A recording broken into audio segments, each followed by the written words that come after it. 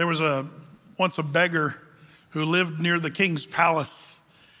And the king invited everyone in the realm to a big banquet. The only requirement was you needed something to wear that would be considered royal clothing.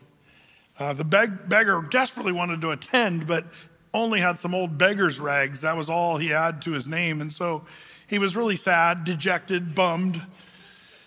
But he had an idea, and he thought, why not give it a shot? So he went to try to seek audience of the king. And the king gave him a clear green light to come and talk to him. So he stood before the throne, the beggar in his rags. And he said, "Oh, king, you're so gracious to invite us to the banquet, but these clothes are all I have. Do you have anything that I could, do you have any idea how I could maybe come to the banquet?" And the king graciously said, "I will give you the garments of my son, the prince. I'll give you some princely garments." The guy thought, wow, the king would never help him. But when the king did, he was blown away at the king's graciousness and kindness. The beggar was given the princely robes, and the king said, "Man, you can." The guy was carrying his beggar clothes as he changed into the princely garments, and the king said, "Man, you can throw away, you can burn those garments, man. Those are yours to keep. The princely garments are yours." And the guy said, "Thank you." And as he walked out, he just kind of held on to his stinky old beggar's rags. But later, the feast, the food was brought to the courts, and the beggar shows up in his princely garments, but he still had under his arm his old beggar's rags, because you never know when you might need those again. He was carrying them, and they're kind of cumbersome and sort of smelly, in fact, really stinky. When he went to the banquet, man, he was going through the buffet, and people were like, "Man, this food smells so good, but what's that other smell, kind of thing." And he was kind of trying to hide it away, and with one arm sort of awkwardly trying to dish up some food from the banquet, but he was sort of struggling and, just really kind of not really enjoying the evening because he was so busy trying to hang on to his old beggar's rags. Well, years passed, the banquet was over, but he was able to wear the princely garments. And like the king had said, he could keep the garments, and the king also said they'll never wear out. They'll be good forever. But the guy just said, you never know when you need your old rags. And so there he just kind of kept them until finally years later on his deathbed, he lay there dying. Well, shockingly, the king came to visit him. And the king saw, there he was laying in his princely garments, looked as good as new after years of wear. But over in the corner of the room there was the pile of old beggar's rags. And the king said, why did you still carry those around? I told you to get rid of them. And the king said, did you ever need them again? And the beggar said, no, I never needed them again. And with tears in his eyes, he and the king looked at the rags, and they both wept because he didn't enjoy his years that he should have because he was so busy focusing on his rags. It's a little parable story. Are you like the beggar? Do you cling on to your old stinky habits, your ways, your rags, thinking you somehow might need that? I remember talking to a guy years ago, Athey Creeker, and man, the Lord was doing a great work in his life, and he had quit smoking marijuana. And we were talking, and I remember how it came out. And I was kind of asking how he was doing, and we were kind of praying and talking about some of this stuff. And he looked a little guilty. I said, "Man, what's up?" He's like, I said, "Did you really get rid of all the marijuana?" He says, "Well, yeah." I said, "All of it?" And he said, "Well," he said, I just decided to keep one joint. It's I call it my emergency joint." And he kept it like literally hidden on the mantle behind the clock, or something like that. It was like he literally had an emergency joint that he stashed. And I felt like the beggar's rags story. Like, you got to let that go. You don't need that anymore. The Lord has made you new. I love Isaiah chapter 61, verse 10. It says it beautifully in the sort of the Old Testament kind of way. Isaiah said, "I will greatly rejoice in the Lord. My soul shall be joyful in my God, for he hath," number one, "clothed me with the garments of salvation." That's the princely garments. And also it goes on and says, "And he hath covered me with the robe of righteousness, as a bridegroom decketh himself with ornaments, and as a bride adorns herself with jewels." So we're the beggar. Our old sin stinks. but we're robed in prince's clothes, the robes of righteousness the Lord's given to us. We'll still mess up, we still make mistakes, but good news, the robe never runs out, it never wears out. That's why 2 Corinthians 5:17 declares, therefore, if any man be in Christ, he is a new creature. Old things are passed away, behold, all things are become new. Dumping the old rags is something you get to do. It's a get to and not a got to. Only sometimes we kind of think of, I got to get rid of this or I got to get rid of that. But really the Lord's saying, no, I want you to have newness of life. I want you to experience the joy that comes from the new garments that you have. Where do those garments get you? You can't come with your beggar's robes or clothes. You have to come with the newness of life. Well, we read here in the story of John chapter 4, kind of a beautiful picture of that we've got a woman who's probably not that great of reputation. She's a woman who's at the well at a time we learned on Sunday where she really probably is an outcast of some kind because of the time of day she was at the well. We also know she had 5 husbands. Now, I don't know, did all of her husbands die? Maybe all 5 of them died. And the one she was living with at the time was not her husband. So some people say maybe her husband's just died in war or battle or something. Or maybe they just died of disease. And I'm thinking, well, whatever you do, don't marry her. Her record's not that healthy. 5 guys in a row, ka-chunk, dead guys. But probably the idea is divorce. Divorce. And the man that she was living with right now was not her husband at all. And that's actually just kind of a revealer. You'll see websites talking about the woman at the well of Samaria. She was not a prostitute. She was not a woman of bad reputation. I think they forgot about the part she's living with a guy right now. Because in our culture, that's like, it's no big deal. People live together before they get married. Come on, Pastor Brett, get out of the Stone Age and realize the way it works. No, I'm telling you, there used to be a time a couple weeks ago when people didn't live together before they were married. That was called sexual immorality or fornication. The Bible calls it that. And our culture doesn't remember that sometimes. But this woman was doing sinful stuff, minimally. She, 5 husbands. The one she was living with now is not her husband. And then some say, well, maybe that just means she was a woman of bad reputation minimally, but maybe even a prostitute. Others, we don't know for sure. But we do know she was a sinner. And guess what? Just like us. I just love this story. I'm not trying to harp on her sinfulness because I want to, rub it in her face. I just love how gracious Jesus is to the sinner.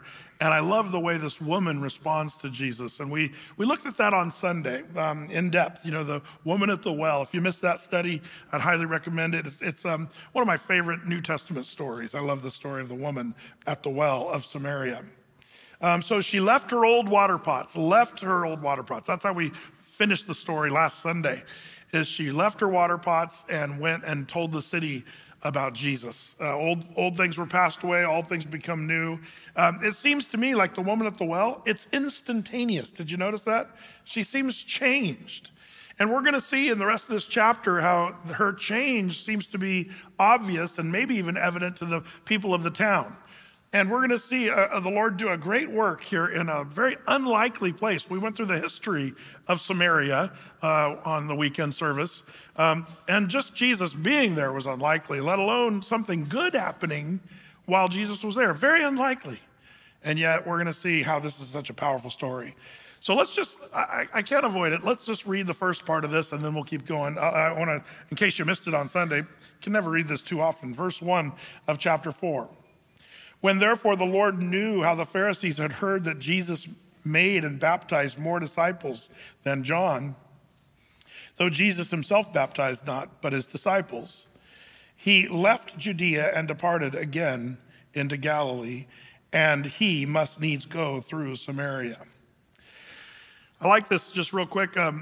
Jesus was not the one baptizing, but his disciples. Can you imagine if you were a person who could say, I was baptized by Jesus himself?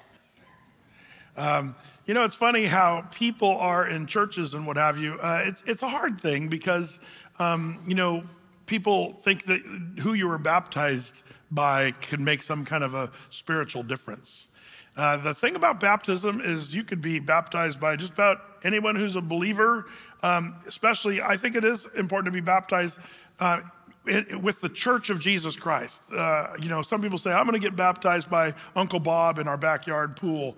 I think there's value in saying, I'm going to be baptized by an agent of the church. And who is that? I'm not into organized religion. Well, then you're not into what Jesus is. Jesus loves organized religion. The Bible tells us that. The Bible teaches us organized religion includes deacons, elders, pastors, even evangelists. Like there's roles the Lord ordains. It's God ordained. Now, I know that there's corruption in ministry, so people say, well, I'm not going to do that because there's pastors that have sinned and stuff like that. If you're looking for someone to baptize you that has not sinned, then nobody on the planet has ever been baptized because Jesus didn't baptize people. It says it right here. People were baptized by sinner disciples. In fact, these disciples were really sinful and wacko still. Does that nullify the baptism of the people that were baptized? Later, Paul would say, some people said, we're of Paul and we're of Apollos. Some said, oh, we're of Jesus only. It was all wacko. We're not supposed to be talking like that. We're supposed to be Christians, part of the church, knowing that we're all flawed, leaders, pastors, sinners. We're all sinners, but we're saved by grace through Jesus Christ. And we shouldn't be weird when it comes to the popularity contest. I almost wonder if that's why Jesus didn't baptize, because he didn't want to give people that, well, I was baptized by Jesus, so your baptism isn't even worth anything, kind of interesting. Now, all that to say, Jesus is going around doing this work, and he says, I must need go through Samaria. We talked about that on Sunday. Then verse 5, cometh he to a city of Samaria, which is called Sychar, near the parcel of ground that Jacob gave to his son Joseph. Now Jacob's well was there. Jesus, therefore, being wearied with his journey, sat thus on the well, and it was about the 6th hour. There cometh a woman of Samaria to draw water. Jesus said unto her, give me to drink. For his disciples were gone away into the city to buy meat. Then saith the woman of Samaria unto him, how is it that thou, being a Jew, askest drink of me, which am a woman of Samaria? For the Jews have no dealings with the Samaritans. Then Jesus answered and said unto her, if thou knewest the gift of God, and who it is that saith unto thee, give me to drink, thou wouldest have asked of him, and he would have given thee living water. The mysterious language Jesus is using here, it's a little hard with the King James, but he's not saying you missed your opportunity, if that's what you're thinking. He's sort of hinting that, man, all you need to do is ask, and you're going to have this if you want it. That's what he's saying. So, verse 11, the woman said unto him, sir, thou hast nothing to draw with. The well is deep. From whence then hast thou that living water? Art thou greater than our father Jacob, which gave us the well and drank thereof himself and his children and his cattle? Jesus answered and said unto her, whosoever drinketh of this water shall thirst again. But whosoever drinketh of the water that I shall give him shall never thirst. But the water that I shall give him shall be in him a well of water springing up into everlasting life. The woman said unto him, sir, give me this water that I thirst not, neither come hither to draw. Jesus saith unto her, go call thy husband and come hither. The woman answered and said, I have no husband. Jesus said unto her, thou hast well said, I have no husband, for thou hast 5 husbands, and he whom thou now hast is not thy husband. In that sayest thou truly. And the woman said unto him, sir, I perceive thou art a prophet. Our fathers worshipped in this mountain, and you say in Jerusalem is the place where men ought to worship. And Jesus said unto her, woman, believe me, the hour cometh when you shall neither in this mountain nor yet at Jerusalem worship the Father. You worship you know not what. We know what we worship, for salvation is of the Jews. But the hour cometh, and now is, when the true worshipers shall worship the Father in spirit and in truth. And the Father seeketh such to worship him. God is a spirit, and they that worship him must worship him in spirit and in truth. The woman said unto him, I know that Messiah cometh, which is called Christ. When he is come, he will tell us all things. Jesus saith unto her, I that speak unto thee am he. And upon this came his disciples and marveled that he talked with the woman. Yet no man said, what seekest thou? Or why talkest thou with her? And the woman then left her water pot and went her way into the city, and saith to the men, come see a man which told me all things that I ever did. Is not this the Christ? Then they went out of the city and came unto him. So the Samaritans, despised by the Jews, the woman was also despised by the Samaritans, it seems. She was married 5 times, living with a dude. It's interesting, by the way, culturally in those days, how there was a double standard, for men and for women. Have you ever noticed, in the Bible particularly, the men of that woman, they probably were celebrated. Oh, wow, he's a player, man. Look at he's got this girl and that girl. And, it's funny how even in modern day culture, we don't treat men and women the same. But in Bible times, it's amazing how a woman would be sort of an outcast when a man would be able to kind of keep his social standing and what have you. I feel like that in our day today, we have similar discrepancies still between men and women. They're just cultural things that are kind of wacko.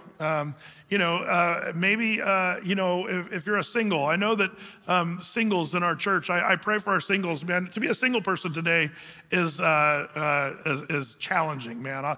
And we see you. We know that that's got to be challenging. Those of us that are married, But I also kind of known that if you're a man and you're single, it's one thing. But our culture sort of treats women differently that are single. Have you guys noticed that? And it's something that's kind of unfair in our culture. If you're not married as a man and you're 40 or 50 years old or whatever, you're esteemed like, good job, man, you held strong. You hung in there, But in our culture, if you're a woman and you're 21, what's wrong with you? It's like we're kind of wacko. Or a divorced woman in our culture. Did you see this woman here? She's probably been divorced 5 times. That's one of the reasons she would have been an outcast in that culture. But the reason I say that is one thing I love about Jesus, among thousands of things, but whatever the cultural wackoness, whether at the time of the Samaritans or the time of Portlandians, Jesus sees through all that. Jesus is the one who understands all those discrepancies about the way people think about things and the way people treat men or women and what have you. Jesus sees that, knows that. Jesus wasn't worried about his reputation. Remember, he made himself of no reputation. But she's now just being, literally this woman is being probably used by the man she's living with. She's now drawing the water from the well. She's living with some guy, and she's probably hauling his water. But I love how while the rest of the world will abuse you and use you or think ill of you, Jesus comes and he absolutely cares about this woman. This is the kind of woman that culture would have said, yeah, you're something's wrong with you. What a weirdo. You're an outcast. But Jesus is always the one who sees the person and through all the other cultural, wrongness. I love his compassion. He's not condemning, even though he does call out her sin because she's got to get to a place of repentance. But he's not condemning, but he's loving and gracious. This is so good. We need to be more like Jesus in this one. Wouldn't it be great if we just had the Holy Spirit just kind of correct all the little worldview idiosyncrasies that we have about men and women, race, or social status, or wealth, or poverty. Like we all kind of built in with cultural, predispositions. And I'm gonna say probably most of them are just totally whacked. We gotta have eyes like Jesus to see, people with his kind of eyes. You notice the pattern, by the way, that we see here. One thing that the Lord does, especially Jesus, it seems like the Lord, the pattern used by the Lord is from the bottom up. He finds the least among the people. He didn't find the mayor of Samaria or, Sychar, this town where they're at. He doesn't find the mayor or the head honcho or whatever. He finds the woman at the well. Jesus does that from the bottom up. He does that with his disciples, some stinky fishermen from Galilee. Those are his dudes. He didn't choose, 12 members of the Sanhedrin to be his disciples.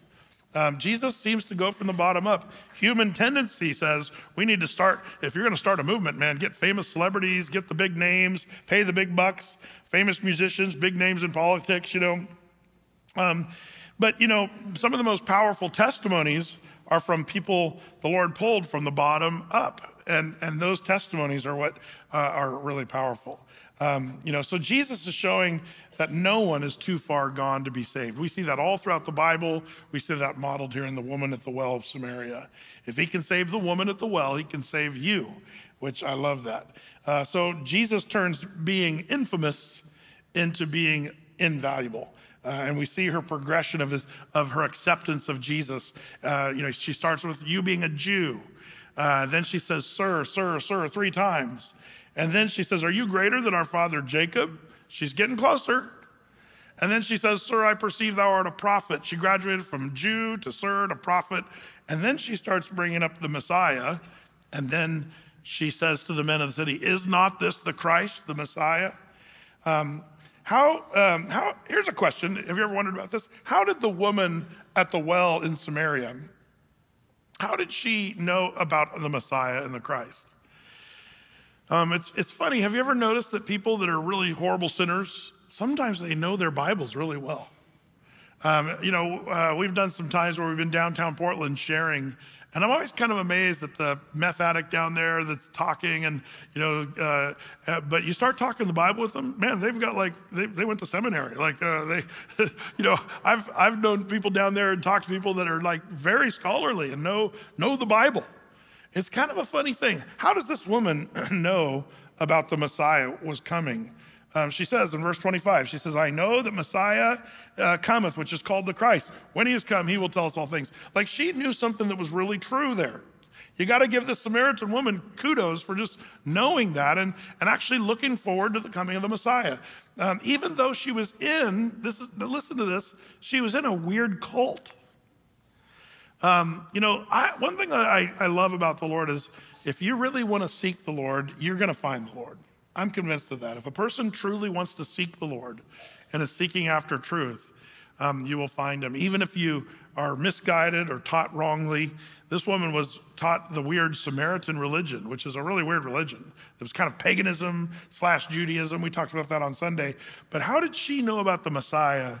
I have a hunch this poor woman who was living a life of sinfulness, she had kind of the hope of a Messiah.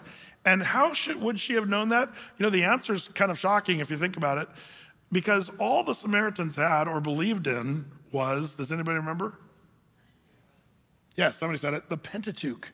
Remember we talked about that? That's all they had. It was even a tweaked version of the Pentateuch, but that's what she had. That's what she probably grew up with. So part Jewish, part, mixed blood of Assyrian, what have you. She had some kind of a spiritual depth to her, even though she was a sinner.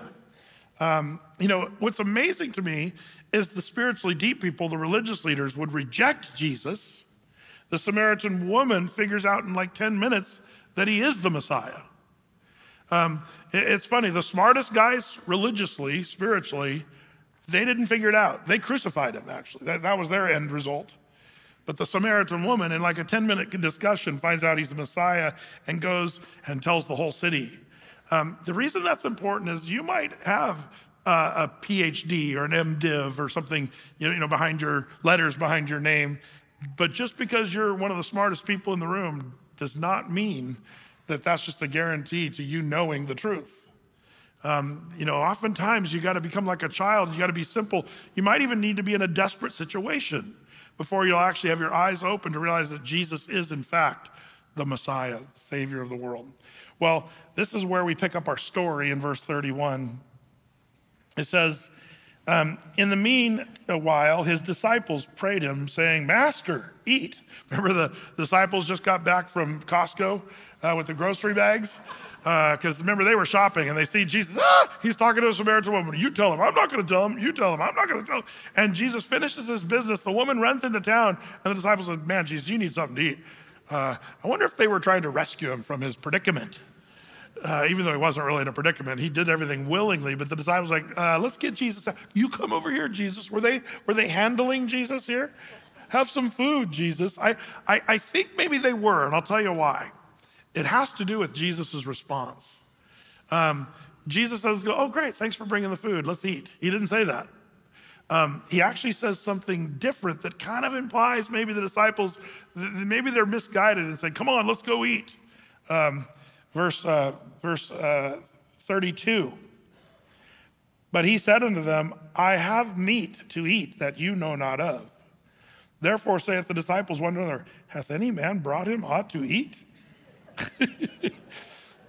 Verse 34, Jesus said unto them, my meat is to do the will of him that sent me and to finish his work.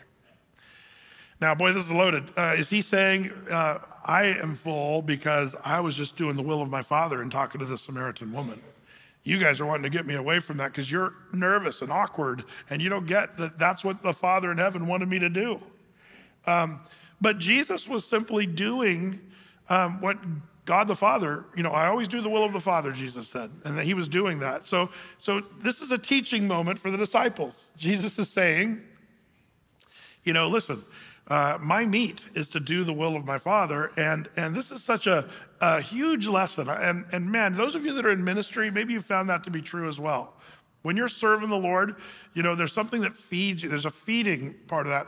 It was George Whitefield that said, I often am weary in the work, but I'm never weary of the work. And that's true. If you're a busy ministry worker, Athey Creeker staff, we got quite a team here, and I'm so thankful for our whole staff. They're a hard-working bunch.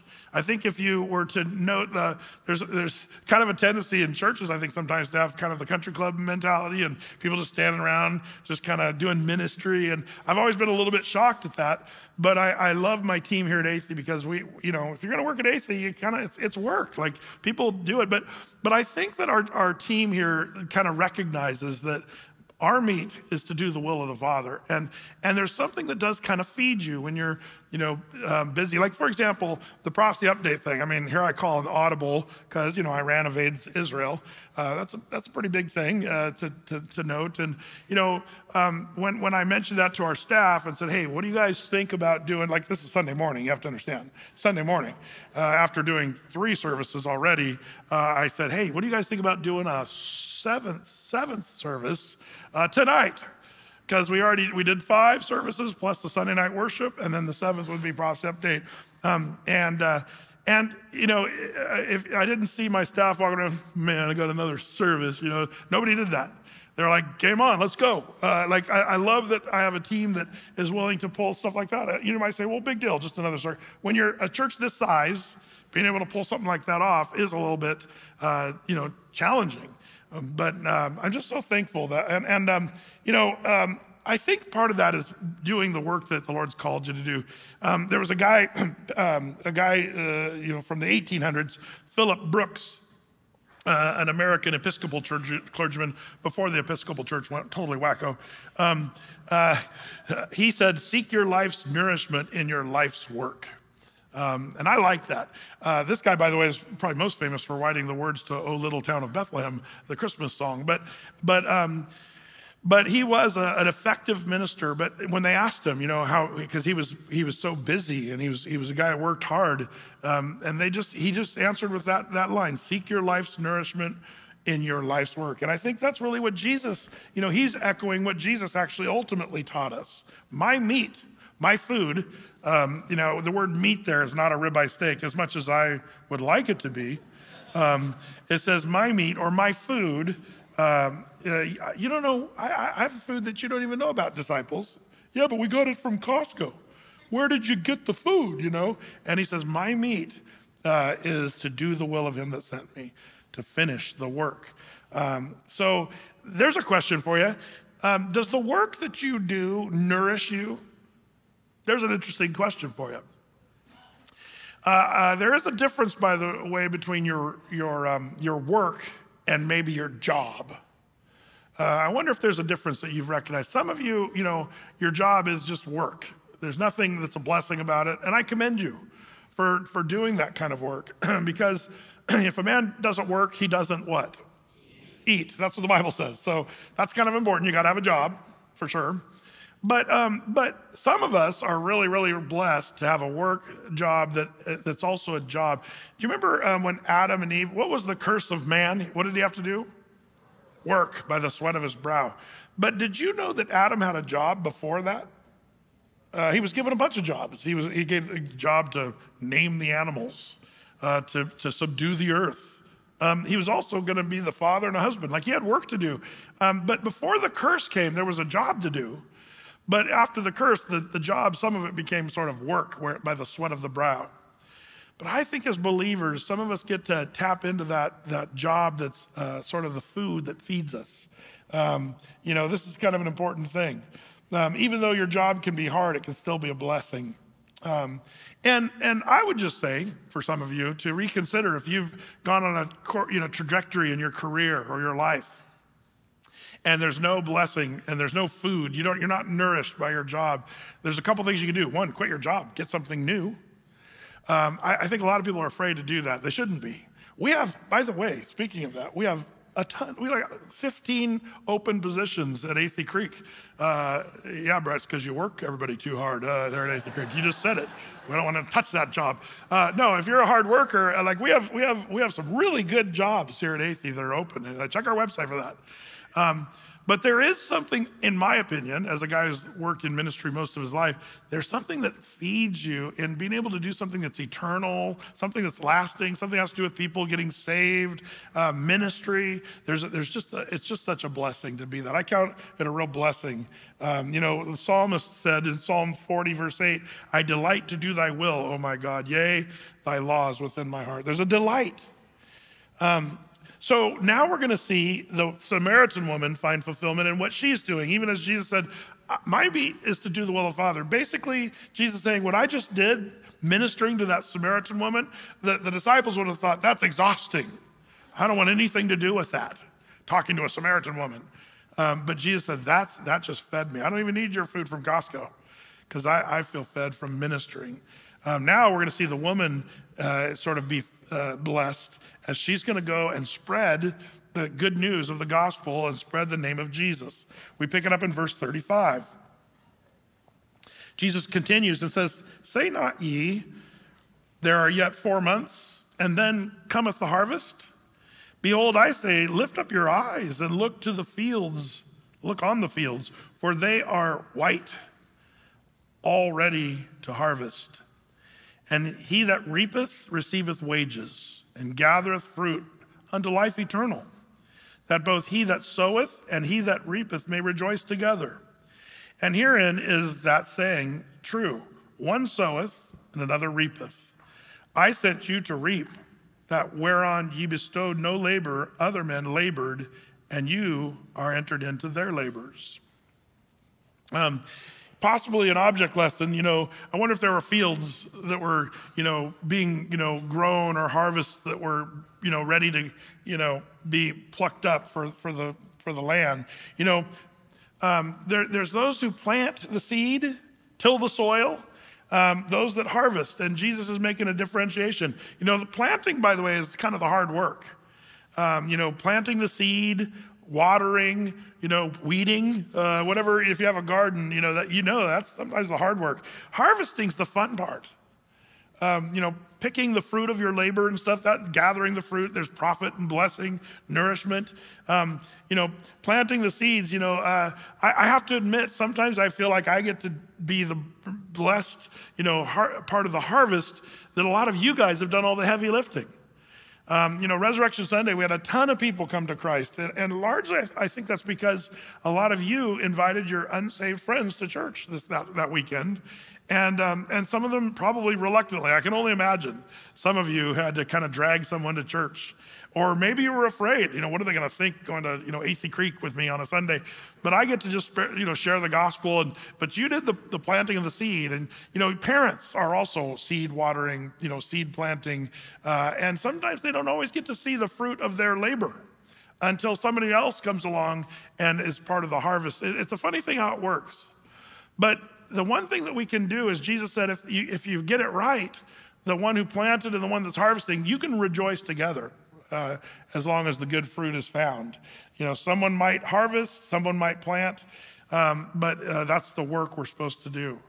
And so, man, I hope you're doing that. I hope you're, planting seeds with people you work with, neighbors that you have, people on your sports team in high school, or, just planting seeds. You may not always get to see the harvest, but for sure, the Lord blesses that. Can I just say, the Lord has been stirring our leadership team here more and more, just in this area that we live in the Pacific Northwest.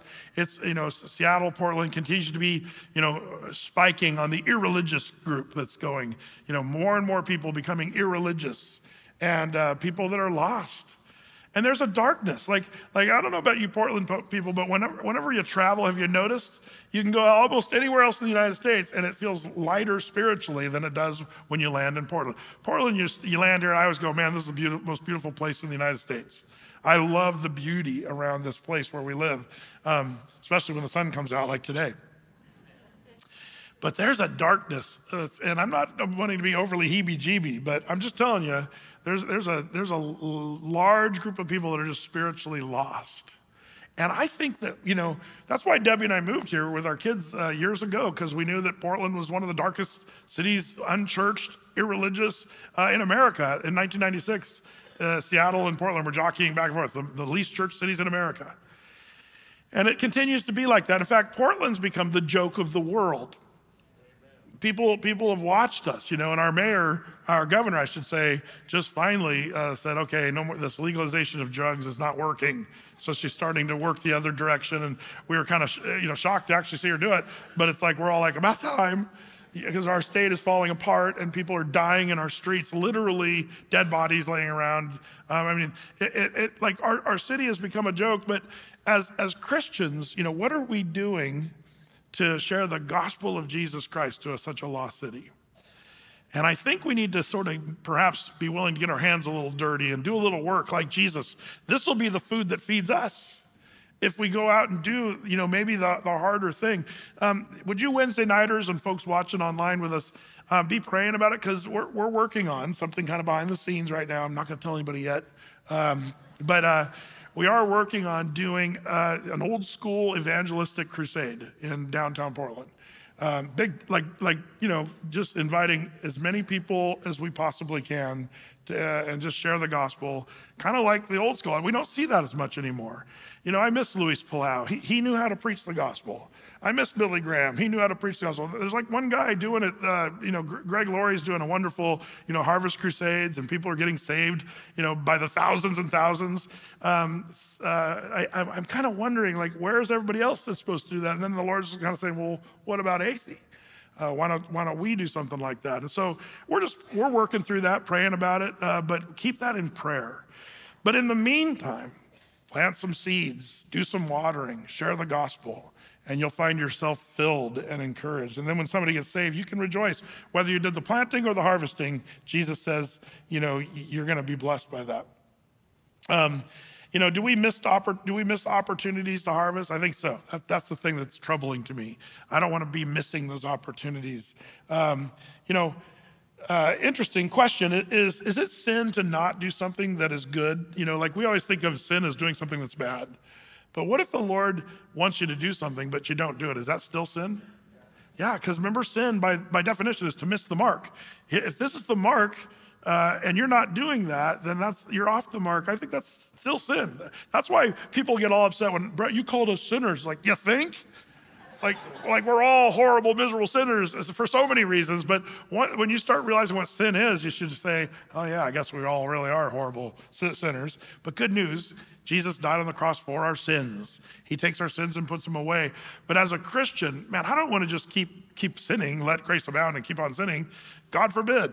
But one of those areas I think sometimes we can sin and not even really think of it as sin is when we're just disobedient and not doing what the Lord's called us to do. So the idea of,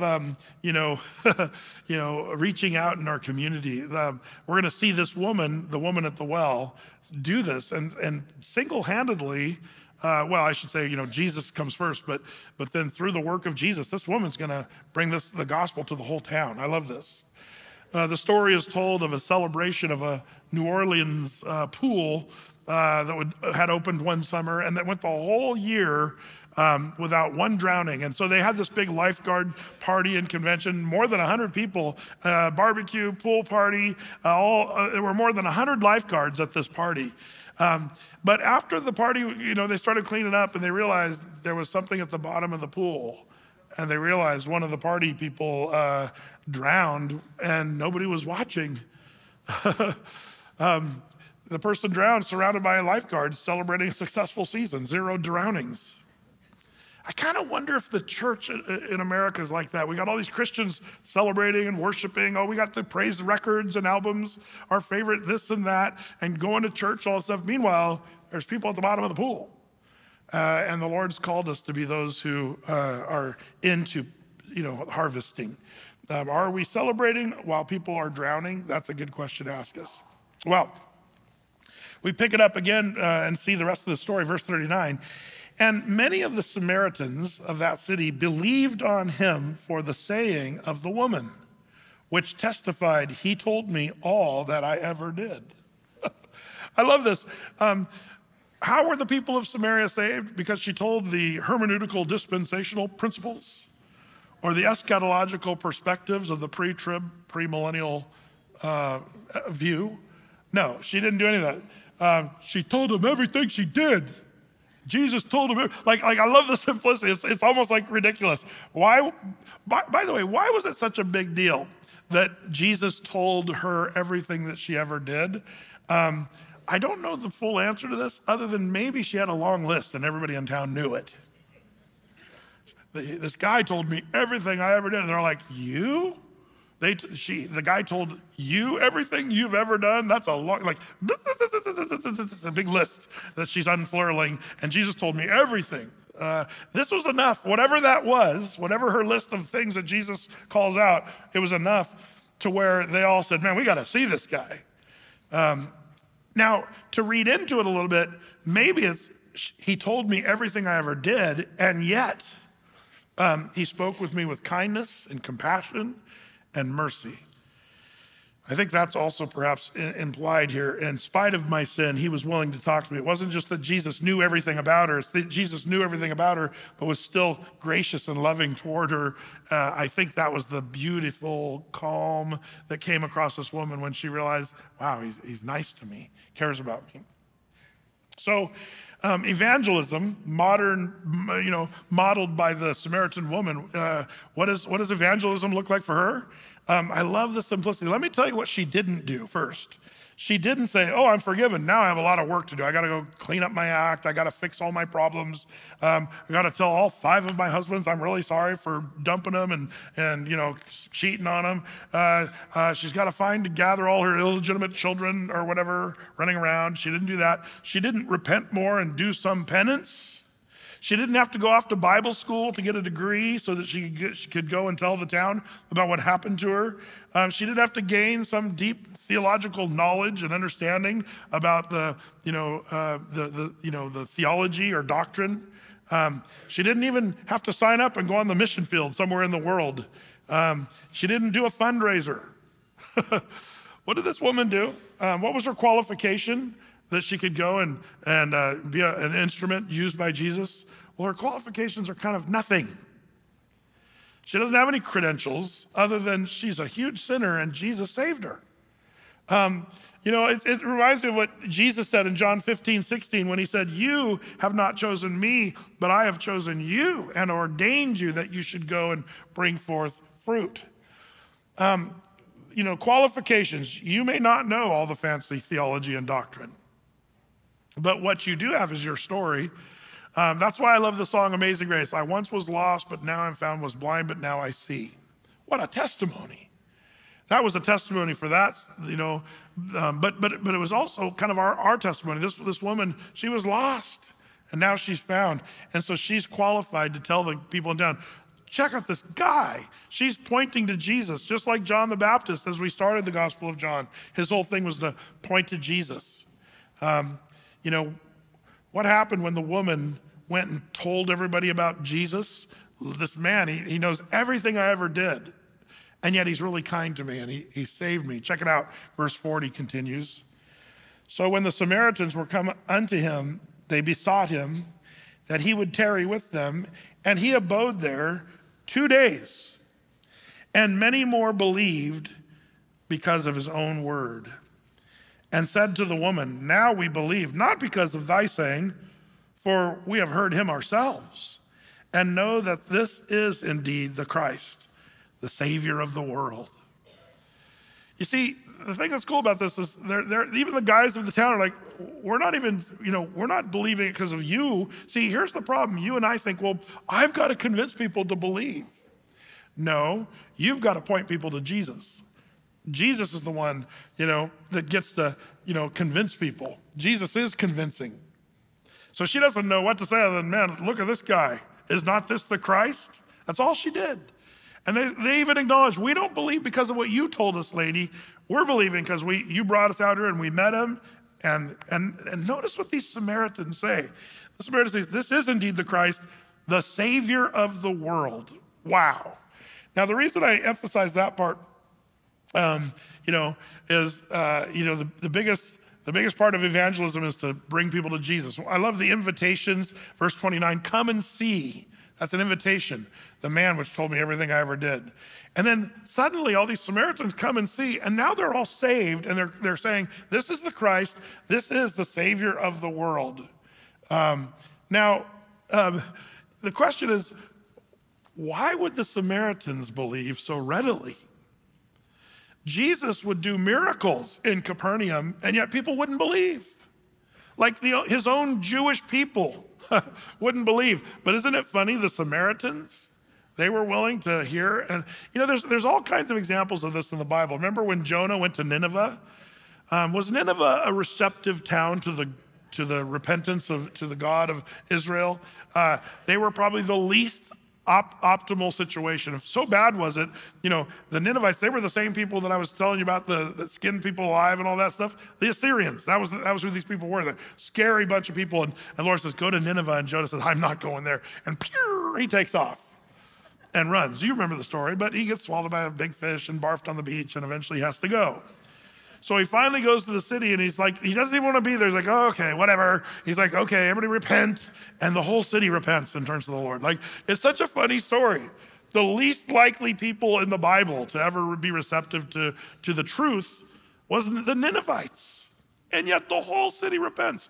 In the same way, you'd almost say the least people in the gospel narrative should be the Samaritans. They hated the Jews. Jesus was a Jew. And he comes and just speaks with them. And all of a sudden they're like, this is the Christ. This is the Savior of the world. Meanwhile, all the religious leaders are rejecting him, despising him, and not believing in him. This is interesting. The reason I point that out is, we're going to see him in a bit go back to Galilee, to his own people, and we're going to see how they do. But I want you to remember, sometimes the more distant people are, they might just hear the gospel more readily than you might think. Sometimes the last people you might ever imagine to ever be open to the gospel of Jesus, you'd say, I'm not going to share the gospel with them because they're not going to get saved. I have a story that just kind of cracks me up because when I went to high school, I went from a really small little red brick buildings, one-room schoolhouse kind of vibe, Applegate Elementary, built in 1911. It was just a little red brick building with a bell at the top, similar, very old. And it was very small, but I remember when I went to high school, suddenly I was in the big high school, which wasn't that big, but compared to what I was used to, Hidden Valley High School as a freshman. And I remember one of my first classes was mechanical drawing in my freshman year. And I'm not gonna say the name, but my teacher had some whiskey in his drawer in his desk right here. And he would always kind of go, and then you'd hear, and then we'd see him take swings of his whiskey. And my teachers at that time were, that's a whole nother story, but there was this one class, and I remember just kind of as a wide-eyed freshman in high school thinking, wow, I'm in Sodom and Gomorrah. Because this class, man, they'd talk about horrible things and do bad things. But I remember this one guy who was kind of the ringleader, and I think he was like a junior or senior. Like when you're a freshman, you're like, oh, that's a senior or a junior. He was a little older than me. But he also had this scar on his face and stuff. I later learned how he got that. He used to go up and fishing in the like Alaska, and this guy, this drunk captain, chased him around the boat for a week and hooked him with a hook on his face. Anyway, it's a whole nother story. But this guy, I liked this guy, and all the guys, I tried to be friends with them, but man, they were rough around the edges. You know what I mean? Well, this guy's name was Jim Wright.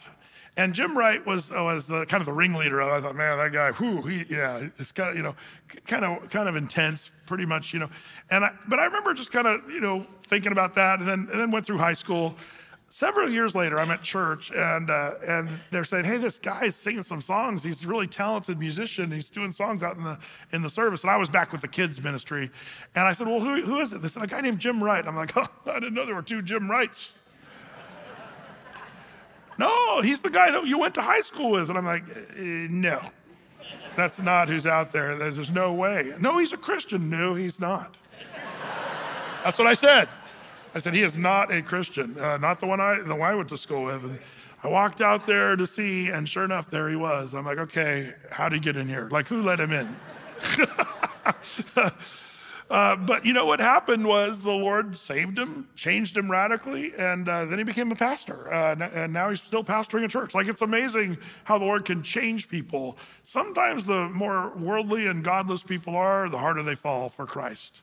Don't forget that. Here's these Samaritans. It takes them like 2 days. Jesus spends 2 days in the city, and the whole city starts believing he's going to spend tons of time in Galilee, and people are going to reject him. What a shocker. But that's a good lesson for us. So now, Jesus leaves Samaria, and we change our scenery now back to Galilee, because he makes his way from Jerusalem up through Samaria, and now he goes back up to Galilee. And we pick that up in verse 43. It says, and now, after 2 days, he departed thence and went into Galilee, for Jesus himself testified that a prophet hath no honor in his own country. Then when he was come into Galilee, the Galileans received him, having seen all the things that he did at Jerusalem at the feast, for they also went to the feast. Okay, so now we're back in Galilee. Now, when you kind of look at the harmony of the Gospels, what's that? It's lining up all 4 Gospels and putting the stories together to kind of figure out the nuances and what have you. If you kind of look at the Matthew chapter 4 example, let me fill you in on a couple things here. Why, we know why Jesus went from Samaria back to Galilee. We know his reasons why. Reason number 1 is because John the Baptist was cast into prison. We saw that here, but it's also in Matthew chapter 4. Let me just put it up on the screen for time tonight. Matthew chapter 4, verse 12 through 16.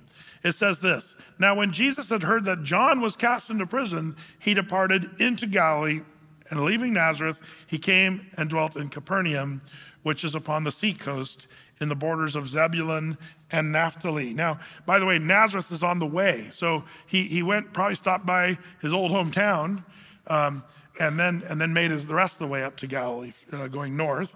And then verse 14 goes on, that it might be fulfilled, this is where it gets interesting. He's going up to Galilee, that it might be fulfilled, which was spoken by Isaiah the prophet, saying, the land of Zebulun, the land of Naphtali, or Naphthalim, by the way of the sea, beyond Jordan, Galilee of the Gentiles, the people which sat in darkness saw a great light. And to them which sat in the region and the shadow of death, light is sprung up. Now you say, why are you showing this? Well, this is Jesus telling us why he went to Galilee again. And it was reason number one, because John the Baptist was in prison. He went up there because John's no longer there doing the work. So he goes back for that reason. But he also goes because it's a fulfillment of the prophecy of Isaiah that light would be brought to beyond the Jordan, the Galilee of the Gentiles. Now, there's an interesting thing here that you should know. There's a phrase that you should know in the Bible, by the way of the sea. That's an actual highway. That'd be like saying to us, the land of Zebulun and Naphtali by I-5 beyond San Diego or whatever. Like, we know I-5 is a main corridor. This is actually a road. By the way of the sea is the Old Testament name and New Testament name for a highway. Now, today it's known as an ancient road called the Via Maris. And the Via Maris, let me just show you where it goes. It starts way down there in Egypt and goes all the way up to Damascus in Syria. And this is sort of like the I-5 corridor of that region of the world. By the way of the sea, whenever you see that phrase, it's talking about a highway that's very important. It comes into prophecy, Isaiah chapter 9, verses 1 and 2 is what Jesus is referring to. But that's what's so interesting. Jesus went from Jerusalem, and then he went up by the way of the sea. When it starts going off to an angle up toward the Galilee region, Jesus was fulfilling the prophecy of Isaiah, which is so cool. The Via Maris, an ancient road, is a trade route through, and it went through Galilee, would go all the way around the coastline down to Hierapolis and Egypt area. You say, okay, well, what's the deal there? Well, it's just Jesus fulfilling another prophecy. I told you I'd try to bring up as many as I could. Remember my 300 prophecies that I was telling you about? I'll have them memorized, I'm sure, by now. More than 300 prophecies that Jesus would fulfill. This is pulling out one of them right here. His ministry to begin in Galilee, Isaiah 9, verses 1 and 2, Matthew 4, 12 through 17, and then also our text here, John chapter 4. Right here in verses 43 and 44. So pretty cool, fulfilling the prophecy of Isaiah. Well, verse 45, it says, then he went, it was coming to Galilee, the Galileans received him, having, not as their savior, by the way, I want to say. They received him like, okay, come on in, not as their savior, having seen all the things that he did. Remember, miracles never produce true faith, for they went into the feast. Well, so Jesus came again into the Cana of Galilee, where he had made the water wine, and there was a certain nobleman whose son was sick at Capernaum. Okay, so Jesus went back to the land of Cana, where he did the miracle, and he comes to this nobleman. Now, who is this nobleman? We don't really know. Kind of interesting.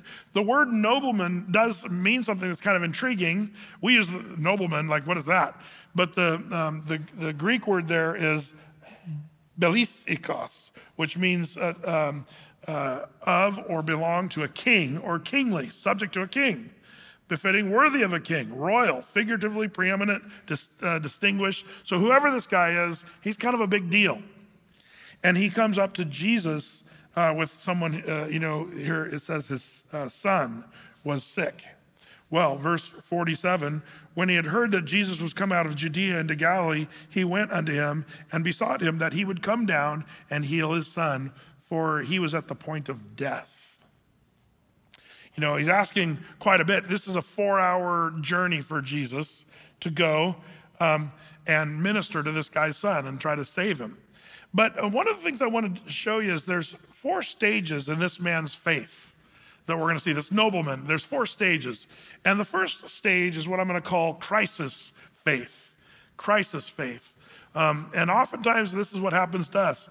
There in verses 47 through 49. In fact, verse 48, let's read on. It says, then said Jesus unto him, except you see signs and wonders, you will not believe. The nobleman said unto him, sir, come down ere my son or my child die. How many of us have heard, stories where people had a hurricane come through their town? Oh, we just thank Jesus. Suddenly everybody's talking like, Christians, and everybody suddenly, because they're crisis. Or there's about to be bad things. Somebody has cancer, and it tends to move a person because of a crisis. And this is what this guy has. Sometimes the Lord might allow things to happen in our lives to get us to a state of trusting and communicating with the Lord. I see this a lot. Remember after 9/11, the terror attack that brought down the Twin Towers in New York City, people came back to churches for how long? 2 weeks. That's about how long. But it was a crisis in our country. And man, the churches were full in America for 2 weeks. Crisis faith is an interesting one. The problem with crisis faith is sometimes it tends to fizzle out. That's the problem. Different, by the way, remember in Matthew chapter 8, the centurion who was seeking for his servant to be healed?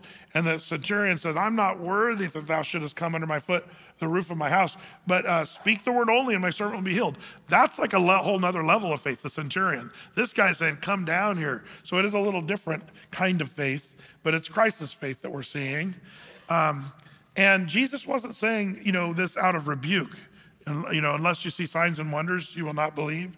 But simply pointing out the condition of people's hearts, that they almost need something to believe.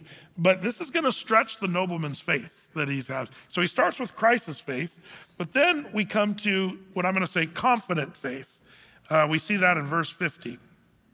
It says, Jesus said to him, go thy way, thy son liveth. And the man believed the word that Jesus had spoken unto him, and he went his way. Ha! I love that. This is Jesus giving this man an opportunity to have the kind of faith without seeing. Because Jesus says, your son, he's good to go.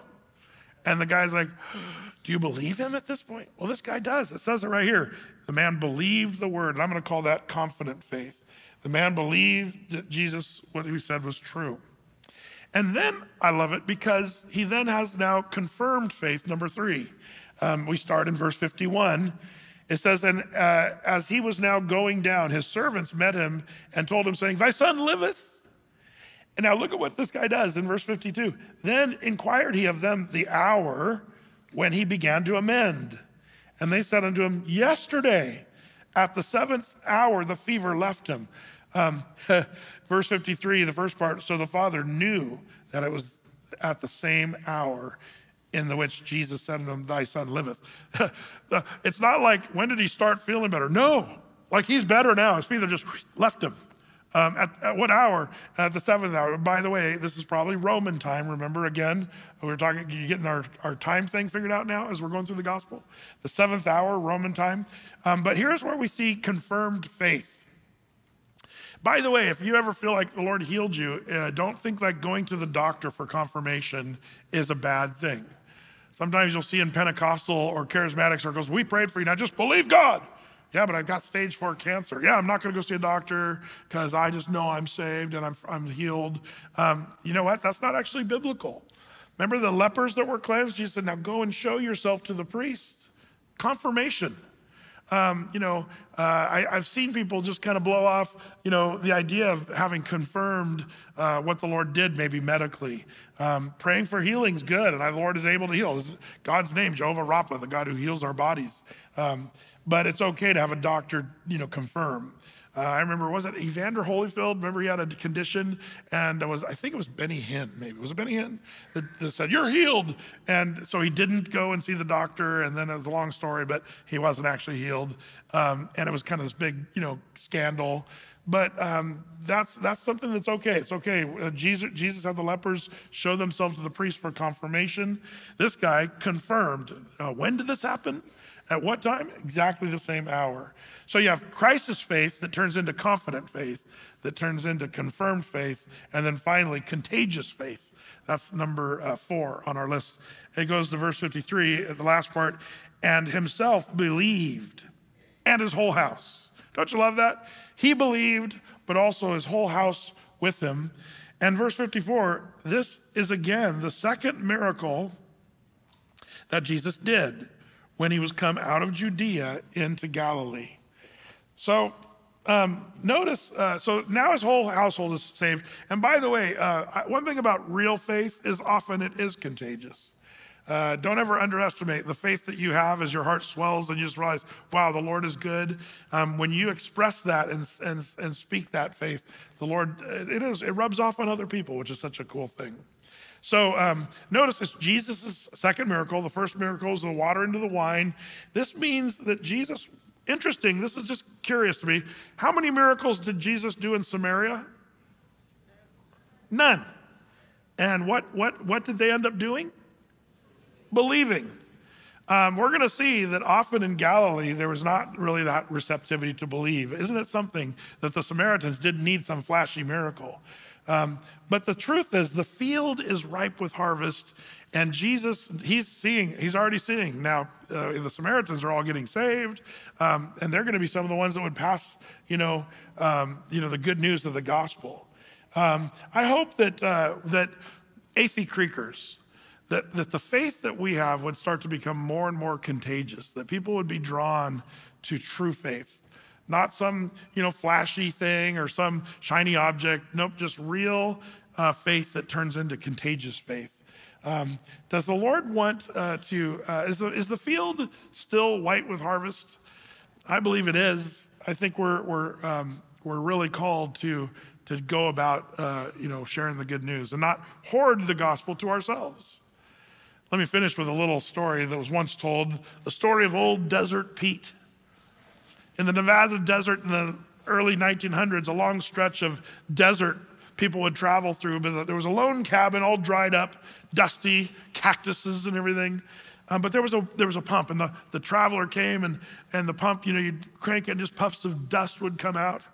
But next to the pump, tied to the side, was a baking soda can with a little note inside. The note said this: "Dear stranger, this pump is all right as of June 18th, 1932. I put a new sucker washer in it, and it should last for quite a few years, but the leather washer dries out and the pump needs to be primed. Under the white rock, I buried a jar of water out of the sun and corked up. There's enough water to prime the pump, but if you drink some first, it won't work. Pour about 1/4 of the water into the pump. Let it soak to wet the leather washer. Then pour the rest in medium fast, and then start pumping hard. You'll get water. Have faith. This well has never run dry. When you get enough water, fill up the bottle, bury it again where you got it for the next stranger that comes this way. Signed, Desert Pete." What do? There's a jar of water. You have to decide, do I drink it or do I prime the pump? And, I think in some ways it's kind of like, there's a lot of consumers in Christianity that like to drink, come and take in and enjoy what we do at church, and they drink of the fountain of living water, but we sort of forget to prime the pump and use the water, the word, to pour into other lives, other souls. Remember Matthew chapter 10, verse 39, "He that finds his life shall lose it. He that loses his life for my sake shall find it." So let's forget about our life and start thinking about the other people's lives. Forget our reputation, forget our social standing, forget our comforts even maybe, and start saying, we're going to step out and we're going to share the good news of Jesus to the whole world. Amen? Lord, give us a boldness, give us an ability to just let our light so shine before all men. Forgive us where we've just kind of done our own thing and not really saw the value of seen the value of just getting the gospel out. Show us as a church, corporately, show us as individual Athey Creekers, even the ones watching online in England and Africa and in Australia. Lord, the people who are watching in other places around the world, I pray that the light would just start to emanate brightly from this church and from all those that call on your name. Lord, we live in dark times, and I pray that the good news would shine brightly today. Use us, give us wisdom and application tonight, we pray.